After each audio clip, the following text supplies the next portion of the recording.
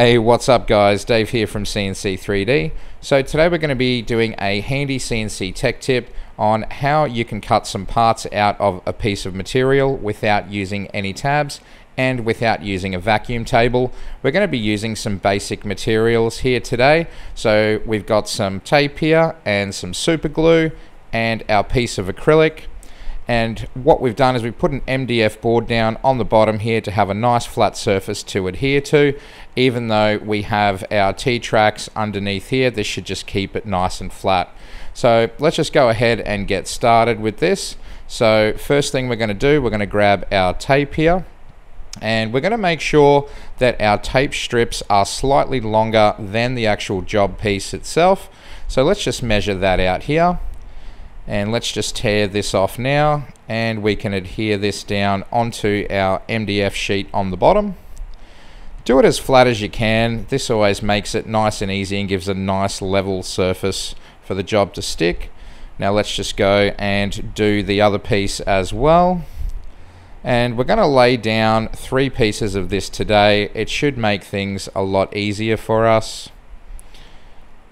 Okay, that is looking pretty good. And we'll do a 3rd piece now as well.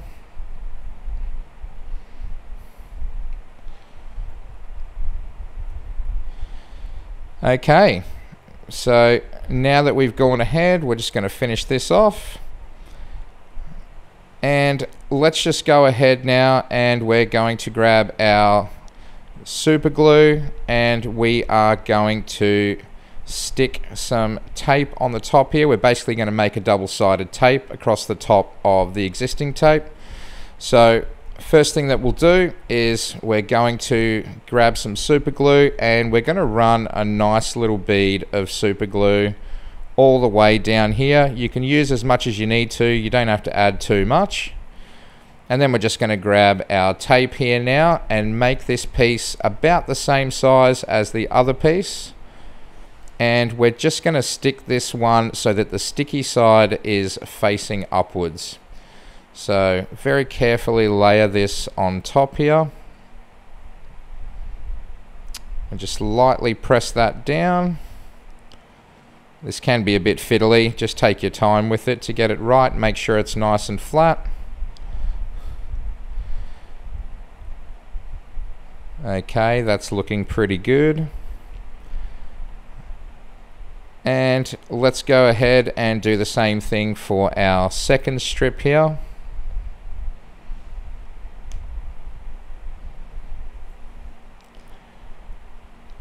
Okay, so we'll just tear this off. Whoops.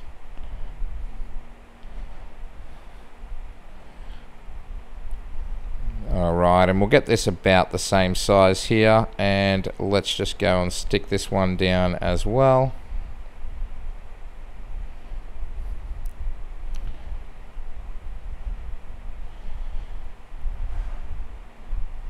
It can be a little bit tricky to get your fingers off here. Sometimes it sticks down.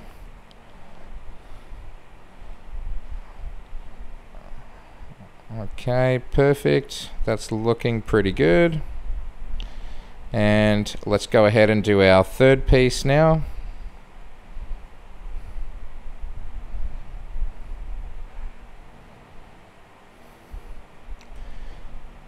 And we'll make sure once again that it's about the same size as the previous piece. And so we'll lay that down here, sticky side up.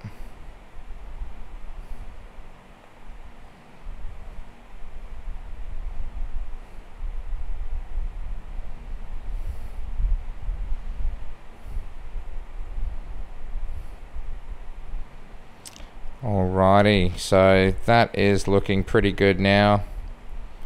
So once this is nice and smooth on here, what we're going to do is we are just going to go ahead and we're going to place our acrylic right in the middle on top of these 3 strips of tape, and then just press this down nice and firmly with your hands just to make sure that we definitely compress those layers of tape together and we have a nice good seal on that tape with good adhesion.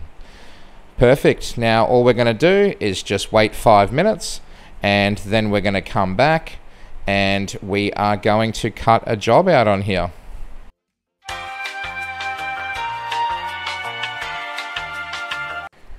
Okay, so we've just gone ahead and waited 5 minutes here for this to dry nicely. So let's just go ahead and set up our machine so that we are in the 0 position.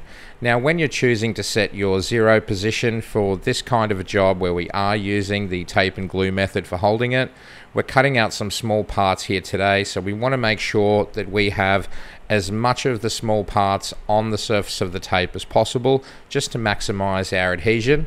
So we're going to specifically position our actual spindle so that we can maximize that area on that tape. Once we're in our 0 position, we're just going to go ahead and cut this job. So let's give that a go now.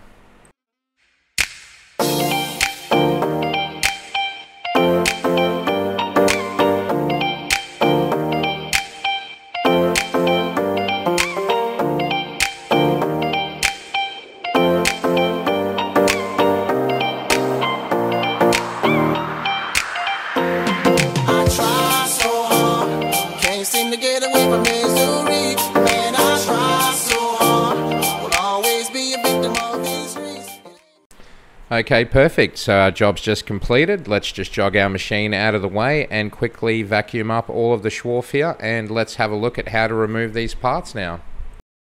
Okay, so now we're going to take our little screwdriver here, and what we're going to do is we're just going to lever into one of these little corners gently and just very carefully pop out these parts here. So that one's done.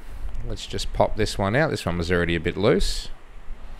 And the next one, just be careful not to damage the parts when you remove them. Just a little bit of pressure should be needed. And there we go, guys. We've just gone ahead and we've removed these beautiful plastic parts. Now let's just go and have a closer look at this one. We'll just remove the outer protective coating on this acrylic. One side is glossy on this acrylic, the other side is a nice matte finish. That's what we were going for with these parts. Just fiddling here a little bit to get this last bit of the backing paper off.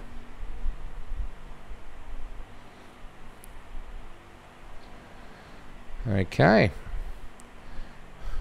And there you go, guys. A beautiful part has come out here with no tabs on it. So that part is now ready to go into our assembly, and we don't have to do any post-processing or cleanup. Thank you very much, guys, for watching this video today. We really hope it's been helpful for some of you for looking at cutting parts out of acrylic or aluminium, and you don't want to have to use any tabs to clean up. This method is really simple and relatively inexpensive. Thank you for following us. Have a great day.